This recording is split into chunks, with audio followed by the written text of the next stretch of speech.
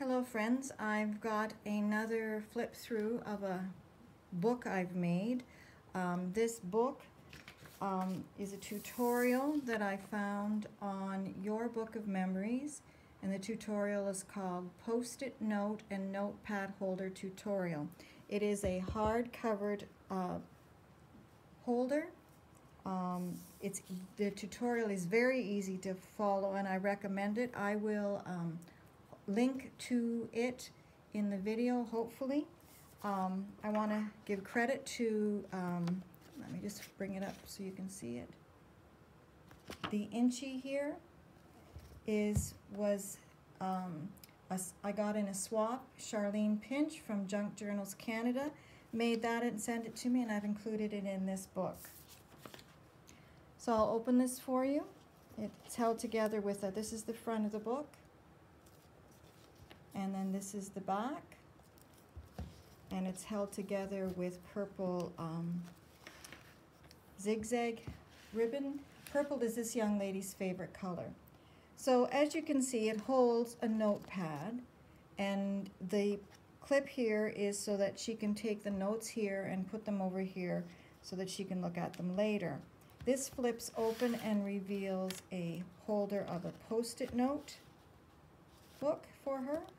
And I've included on the other side of that clip 3 tags that I got while I was in the States at Tuesday morning, and I can't remember who actually made them.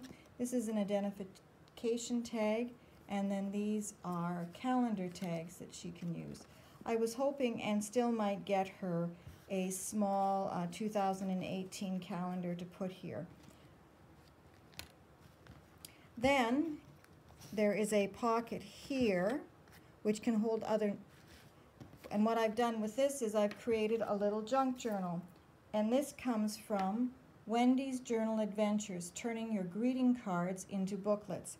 I really enjoy Wendy. She's a Canadian from Nova Scotia, and she does such work.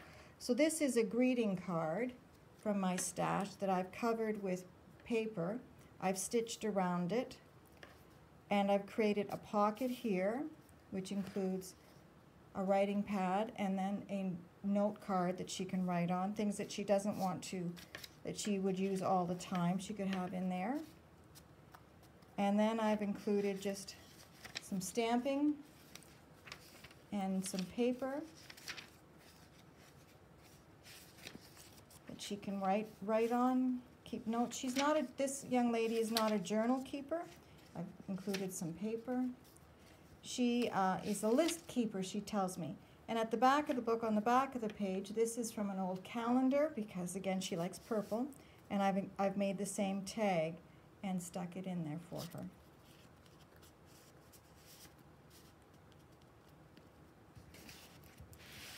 The last piece of it, of course, is the notepad, which slides in and out. Hopefully I'll be able to get it out. It's humid and hot in Ontario today, so everything's sticking. You're going to have to trust me that that comes out. And I've made 2 extra books for her. You cut the back of the books down so that they slide in better. And again, the booklet folds up like this. The tutorial for making the booklet with the hardcover is from Your Book of Memories. Her name is Frances.